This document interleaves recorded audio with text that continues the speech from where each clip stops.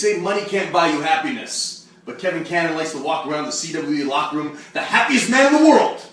But come next Friday, Movember to remember, money can't buy you happiness. It can't buy you protection.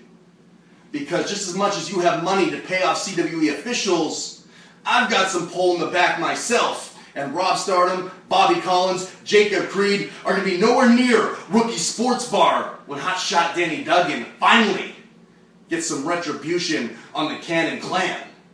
Now, Kevin Cannon, you're a little upset. You lost the King of Transcona crown. As far as I see it, you should be happy. Because now you can go down the street, downtown Winnipeg, and put back on the crown of the King of Club 200, where you belong. Now, there's many things I can say to describe Kevin Cannon. Rich, rapey, racist. But when it comes to next Friday, it may be Movember to remember. But I can assure you, it's going to be a Movember you're going to want to forget.